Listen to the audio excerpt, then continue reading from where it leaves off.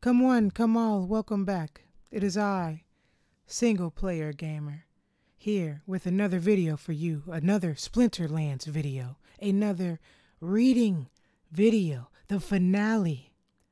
Alright, we are reading this. The Secret of Praetoria. Phase 2, Whitepaper Reveal.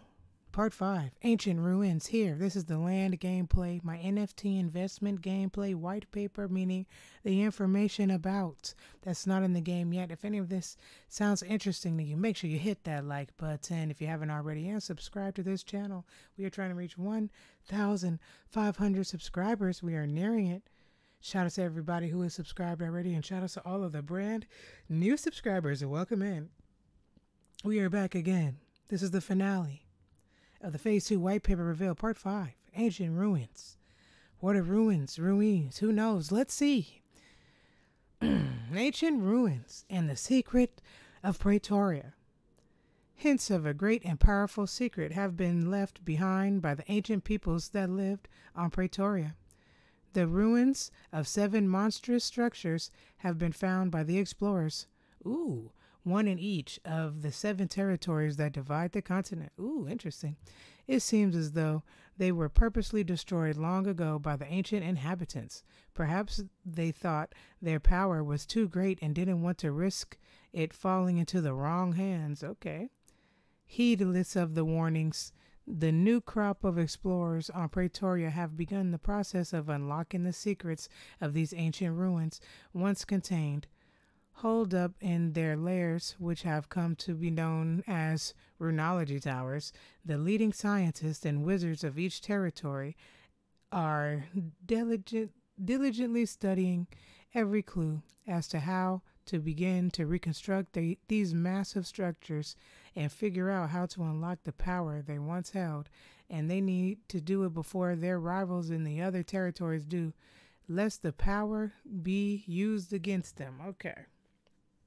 So this is the lore. Let me reread this again because this is sound like an active paragraph. Let me visualize this. Heedless of warnings, the new crop of explorers on Praetoria have begun the process of unlocking the secrets at these ancient ruins once contained, holed up in their lairs, which have come to be known as runology towers. The leading scientists and wizards, of each territory, are diligently studying every clue as to how to begin to reconstruct these massive structures and figure out how to unlock the power they once held, and they need to do it before their rivals in the other territories do it, lest the power be used against them. All right, so whoever finds what the Secret of Praetoria is, I guess that territory is going to get a buff, maybe. Okay, interesting. That's very cute lore, I'll say. Very cute. Very nice image in my head. All right. Each of the 7 territories of Praetoria contains an ancient ruins. Players who own land within each territory will cooperate with each other to finish a massive research and construction project to rebuild the ancient ruins and be the first to unlock the Secret of Praetoria. Players can construct a runology tower building on any available plot they own, stake worker cards on it, and provide trifold runes to earn research points. The more production provided by the worker cards and the higher level of the building, the more research points the player will earn per hour. Okay, so research, we're getting research now, but they're going to make this hard. They're going to make this real hard to get this research soon. There's going to be a lot more steps to get it if they actually do this white paper, to what it is, because this is subject to change. The research points are non-transferable and simply accumulate in players' accounts. Once the sum of all research points earned from all runology towers in a territory passes a certain threshold, the first phase of the project and to reconstruct the ancient ruins in the territory will begin. I really think it's totally wet that I can't transfer research points from magical lands. So, but I guess this is about the Secret of Praetoria land stuff. I guess, is that what's magical about land? I can't transfer research points? Okay. Ancient ruins. Reconstruction. Once the construction phase begins, players will be able to contribute resources and worker cards to help complete the construction. Just like with any building construction, the secret project will require a certain amount of production to complete. Any player, even those who don't own any land, may stake cards to work on the ancient ruins construction project in any territory, and there is no limit to the number of cards or the amount of production that any player may contribute or that may be contributed in total. One difference, however, is that only max level cards may work on the ancient ruins construction project. Oh, wow. Oh, wow. Whoa. Whoa. Okay, well, I guess we could get $9.98 max level regular foil Chaos Legion cards. I was about to say, whoa, what? But okay, wow, that means a lot of cards cannot work on Ancient Ruin Construction Project. Interesting. The project is too dangerous and difficult for lower level workers. Additionally, worker cards on the Ancient Ruins Reconstruction Project are not planned to need food or stake DC in order to provide production as they would on a normal player-owned plot. Instead, they will be powered by staked SPS tokens that will be able to be delegated to the project in each territory. More on that below. There are not planned to be any boosts to the production for Ancient Ruins construction or any terrain bonuses or penalties, so all worker cards will contribute their base production rate. Oh, it's pretty weak. Oh my gosh. I don't know. Oh, base production rate. I guess that's not weak, but I don't know. Why no boost? Why no boost? Just why?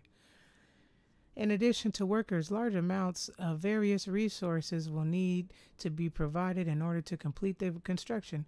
The resources can be provided at any time during the construction phase of the project and do not need to be provided all upfront like a typical building construction. Once all of the resources have been provided and the worker cards have contributed enough production, the construction phase will end and it will go back to the research phase. Once enough research points have been earned in the territory to hit the next threshold, then the next phase of construction will begin.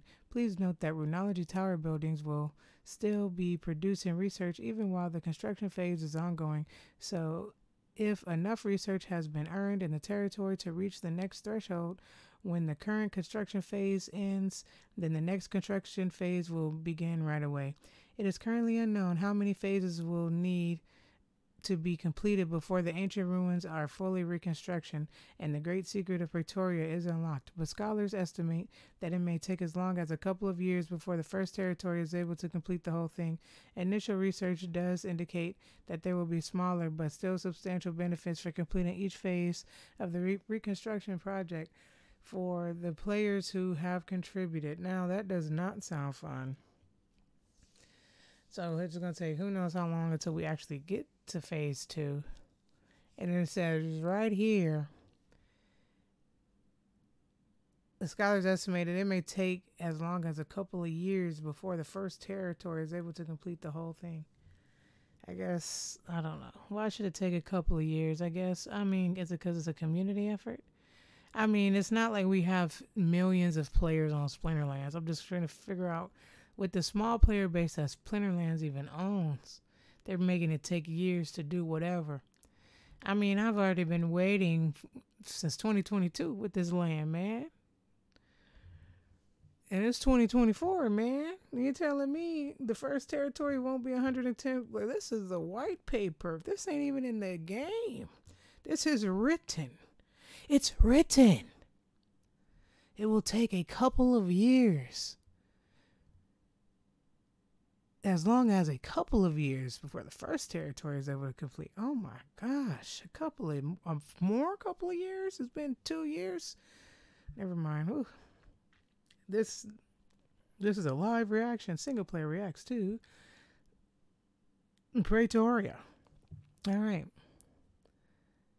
SPS staking. As mentioned above, worker cards on the Ancient Ruins Reconstruction Project are planned to be powered by players delegating staked SPS tokens to the project in each territory. Any player, whether or not they own any land in the territory, will be able to delegate their staked SPS to the Ancient Ruins Reconstruction Project in that territory and earn the requisite rewards. The amount of production contributed by the worker cards on the project in each territory will receive a multiplier based on the amount of staked SPS delegated to the production in that territory. The formula is planned to be similar to the one used currently for reward points from rigged battles, where more staked SPS delegated will always increase the multiplier, but with diminishing returns. Here goes the last paragraph of the white paper. Let's see. Contribution score. All contributions to the Ancient Ruins Reconstruction Project, including research tokens, resources, delegated SPS, and production from worker cards, will provide varying amounts of contribution score, CS, relative to the value of each type of contribution. This will create a single number that represents the total contribution to the project in each territory by each player. The Ancient Ruins are the only source of gemstones on Praetoria, and will also be the primary source of totem fragments. The more CS a player earns by contributing to the project, the more chances they will have to find a gemstone and or totem fragment. And I don't like that it's just by chance. Like, okay, you're barely increasing my rewards by loot box randomness. You know, it's not like, well, if you have 20,000 contribution score, that's when you get a freaking gray gemstone or something, and then when you have 100,000, then you get a freaking purple gemstone. No, it's like it's all just by chance. Oh well, the more you got SPS, you got staked, the higher your chances. The more, you know, like, golly, we're in what? Additionally, CS will be used to determine players' position on the leaderboard within the territory and the whole continent for the purposes of earning prefix titles. At the completion or each phase of reconstruction, including the final phase when the secret is unlocked, the rewards that players receive will be relative to their contribution score as compared to other players' contribution scores in the territory. All right, let me compare that to the other ones. That's 12 minutes. This is 10 minutes shorter than the last two videos. So I appreciate you all for watching. This is the Secret of Praetoria white paper reveal. This is the finale. What do I think so far? A little mini recap. This is not what I thought land would be when I bought it in 2021 and spent $180. But I mean, Splinterlands company only got $180 from me directly for their land. So I'm not really like just totally angry. It was up to me that I went ahead and bought even more land that's from players. You know, I'm the one that invests in players and in Splinterlands ecosystem. That's why I have 18 lands. But I mean, the first 9 I bought, that was just $180. I done spent $160 on a Tridale land, pretty much. Like, bruh, I'm just saying, like, so I'm not mad. It's just this is not as exciting as I thought it would be when I actually spent my money. You know, I impressed over that $180 I spent over 2 years ago. I just did not. I mean, this is kind of the direction I like. It did take much longer than I thought, and we're not even here yet. This is the white paper, but am I excited? No, because it just seemed like a lot of taxes and fees. But I appreciate y'all for watching. Make sure y'all tune into my next video. Make sure y'all hit that like button if you haven't already, and subscribe. Let me know, what do you think about these white papers? All right, I'll see y'all in the next video. Thanks a lot for watching. Peace out.